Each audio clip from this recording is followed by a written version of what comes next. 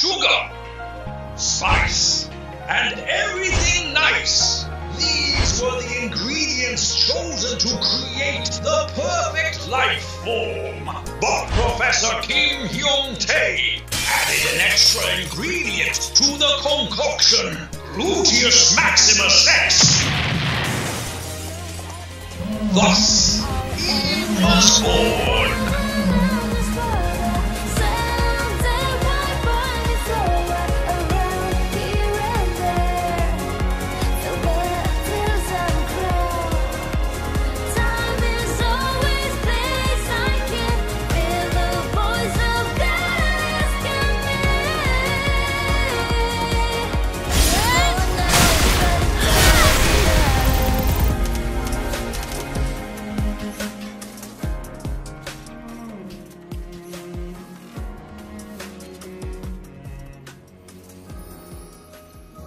What an absolute roller coaster it has been this past month in gaming for me. After investing so much time in Final Fantasy VII Rebirth, I have taken a break after beating it. Man, I think I really burned myself out. I'm not gonna lie. Without going on a tangent, my everlasting thoughts of that game would have to be for another video, so I digress. I really want to talk to you guys about stellarblade and my thoughts and experience with this demo. Before going further, let's address the elephant in the room, shall we? Yes, the protagonist is extremely attractive and has an exquisite figure with lots of cake. I mean, goddammit, more like a bakery. Now, at first glance, you can make some assumptions of what type of game this is going to be, but please don't. I really do suggest to give this game a shot and try it out for yourself if you can. From the demo alone, I know this is a game for me. If you can look past the obvious eye candy this game offers, it's actually a pretty solid gameplay experience. I love the ethereal sci-fi, end of the world, cyborg sword wielding baddies type vibe this game gives. And when I say baddies, I mean seriously. From what I've seen so far, every female character in this game is gorgeous, taken from very obvious inspiration from games that now are really praised and loved. This is not going without saying the controversy this game has sparked in the gaming world. Look, without getting too political about all the drama happening, I truly do appreciate the risks being taken and the developers shift up, not caving in, and standing up to their vision. I applaud them. Developers like these have my full support. If you haven't been aware about what's been going on, this game has been accused of the protagonist not having a realistic body and aggressively sexualizing women. Even to accuse that the creator has never even seen a real living, breathing woman.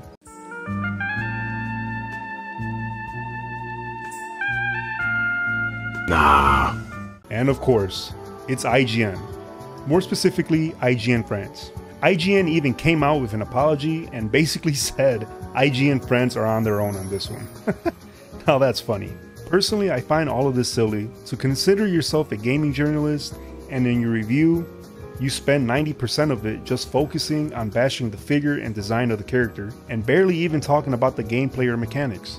South Korea is the beauty capital of the world. Their skin routines are immaculate. They take a lot of pride in maintaining their beauty. It's no surprise Shift Up took the same approach with their first major AAA title. It's basic marketing 101. How can we get people to try our game? Of course, you make beautiful characters. Honestly, it's a breath of fresh air to me. It's great to see a developer not cave in to the agendas and follow their vision. Now, with all that out of the way, I want to get into talking about this demo.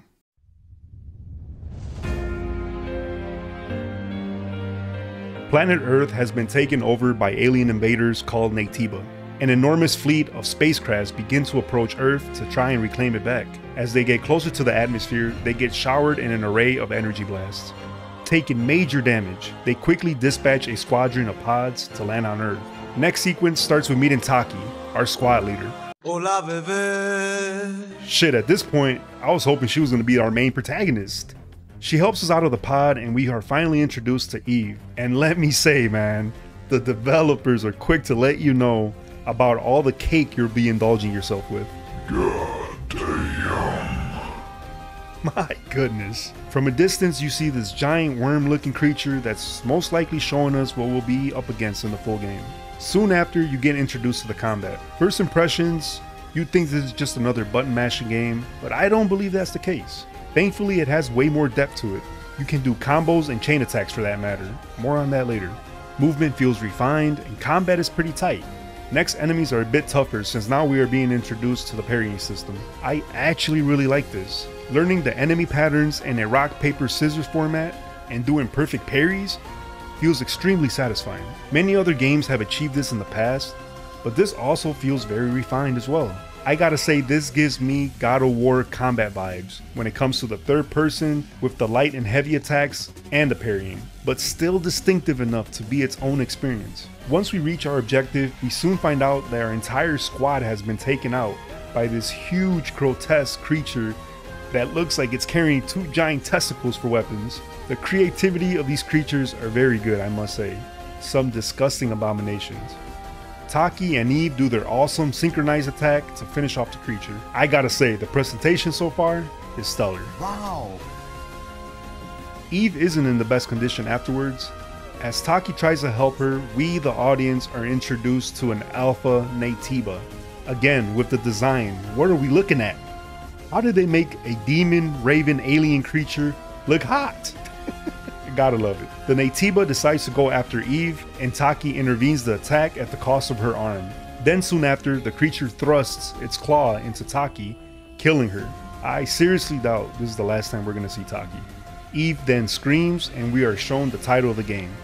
What a great opening sequence. Before moving on, I want to point out that Taki seems to be a biomechanic cyborg maybe? When her arm got cut off, we see muscle, tissue, and blood very visible, as well as a robotic skeleton frame.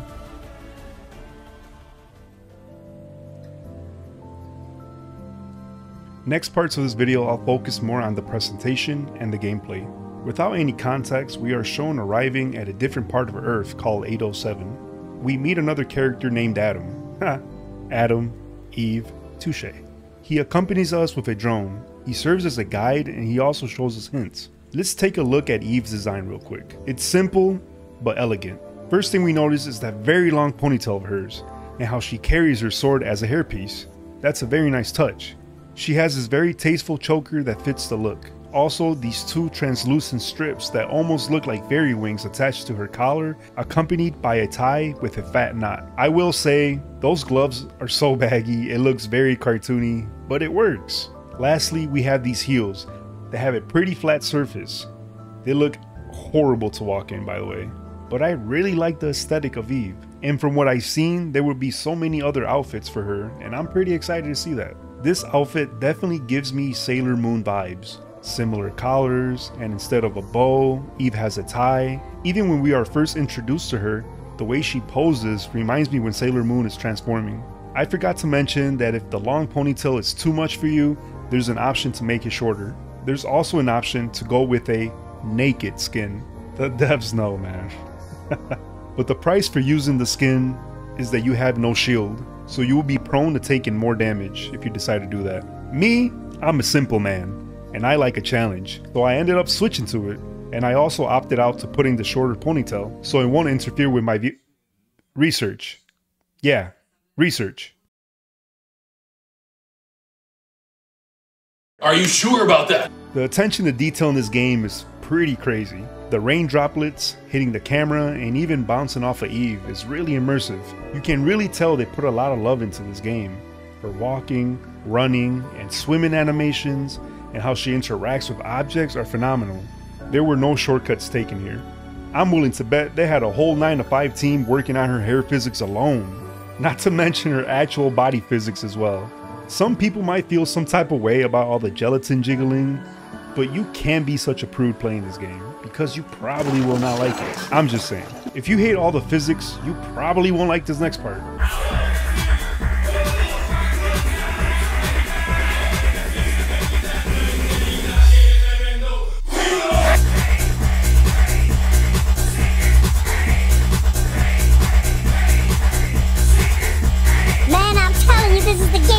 Hey, don't look at me like that. It's in the game, alright? Moving on. The demo is pretty linear, but they do a good job in adding paths to giving you that sense of exploration, and also rewarding you for it by finding treasure, with some needing to find a passcode to open. There's also these random bodies laying around in which it looks like Eve is taking their souls. I wonder what's all that about. I'm sure that in the full game we will have tons of more options for exploration, as some of the trailers kinda give off that impression. While exploring 807, you notice a lot of old buildings collapsing. As we traverse, you see huge bodies of water and giant statues everywhere you look. I mean, Adam does tell us that this was the place where the final fight for civilization took place. So this must be 8 or 7. Yes, this was the final battlefield of civilization. It was also known as a truly colossal city. So we are seeing the aftermath of it. Pretty cool. As I explored these areas, I came across a Legion camp, in which it acts as a place where you can rest and save. There are also vending machines where you can purchase items and even unlock more skills. You can also train, but to activate these camps, you will need a Bitcoin and have Eve inserted into the machine. I gotta point out that there's even a really cool animation for that. In this demo, we find these coins laying right in front of the middle of the camp, but maybe in the full game that won't be the case. When you rest at these camps for the first time, we get some flashbacks of Eve remembering what happened after Taki got murdered by that demon Raven Naytiba looking thing. Eve and us, the gamer, find out that it was indeed Adam who came and saved Eve from receiving the same fate as Taki. You know, for only having such a limited time with Taki, I really do hope we get to see her again. The supply camp acts in the same way as a Legion camp, but you also have more options like having a repair console, enhancing your weapons, increasing your potion capacity, upgrading Eve's combat capabilities, upgrading your drone, crafting more of these cool nanosuits, and you also have the ability to fast travel now. Damn, that's a lot of stuff you can do. It seems that every time we reach a camp and we rest for the first time, we always get some kind of story with the characters, which is a really nice touch. I did forget to mention one thing in the camp, and that is the music. The music in this demo is absolutely beautiful. My god, I caught myself various times putting the controller down and just listening. Going back to when we first landed on Earth, that melodic music playing with the beautiful combination of soft light vocals as we progress is so damn good. Now being in 807, that's when the music just begins to show its brilliance and the ethereal feelings it gives off. I really have to say that the vocals, to me personally, is what brings all of this together. It's absolutely beautiful. Shift up went all out with this by even making them dynamic. The smooth transition to a more intensified version of the track is incredible. There's even a vinyl record player, so you can choose between 3 songs at the camp, and each one has its own vibe to it. They all have these beautiful vocals, but the 2 that really stand out to me is the one with the violin softly playing while the hypnotized singing plays.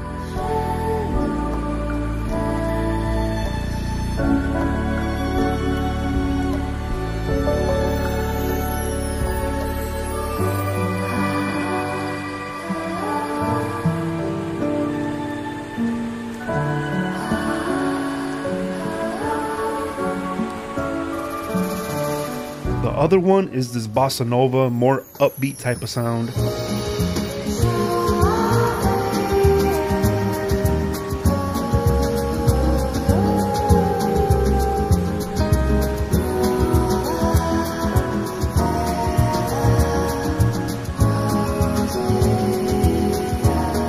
I do gotta say, no soy brasileño ni hablo portugués, but my Hispanic roots in me were stimulated listening to this. I seriously can't wait to listen to the whole OST. Of course, with all this just being the demo, I don't really want to get too crazy in depth with the combat. But like I stated in the beginning of the video, the combat feels good. It's tight, it's responsive, but I really hope there's more to it than what we got to try. If you go to the skill setting machine, you will see a total of 6 categories of skill trees, with 3 only being available. As I stated earlier, you have your light attacks, heavy attacks, parrying, and your beta attacks. The beta attacks are special attacks that Eve can perform after successfully parrying, dodging, and simply just doing damage to the enemy. The beta attacks feel satisfying to execute and has some weight to them. On the bottom left, you have your beta, HP, and shield meters. I like how clean and simplistic the UI is, and you also have your item reel if you hold the corresponding directional button. Once you beat the demo, you will unlock a boss challenge that will let you try more outfits out and also more power-ups. So if you like a challenge, I recommend to try it out. The enemies in this game are ugly as fuck. Like seriously, gives me Parasite Eve and Silent Hill vibes with how grotesque these creatures look. I did notice that there is a lot of biblical references in the names of these bosses. I mean, since we already have Adam and Eve, I guess I shouldn't be too surprised. The enemy placement in this demo is actually pretty nicely done as well, with how some enemies can catch you off guard if you aren't paying attention. First time playing though, no lie, I got jump scared a few times. It also helps that Adam's drone can help you scan the area to show you where enemies are and other important objects. You first get introduced to the environment scanner when you are fighting this creepy ass looking starfish looking Nativa. The final boss in this demo is a nice challenge. I do gotta say that it looks like a woman's reproductive system flipped upside down. Tell me I'm lying. Boy, if you don't get The fight isn't too hard, but it does test you on everything you have learned. I really did enjoy my time with this demo. I know the game might be getting hate for the design choices and whatnot, but I won't let something like that ruin this experience for me. I pre-ordered my copy, and to me that means a lot, because I normally never pre-order games. I hope you guys did enjoy the video, and if you did, please let me know by liking the video and commenting down below on what you liked or didn't like. Thank you so much again for 1,500 subs. Seriously, I really mean it. I'll be working on more Final Fantasy videos in the future, and more guides to Rebirth as well when I get a chance. Thank you all again, and I'll see you on the next one.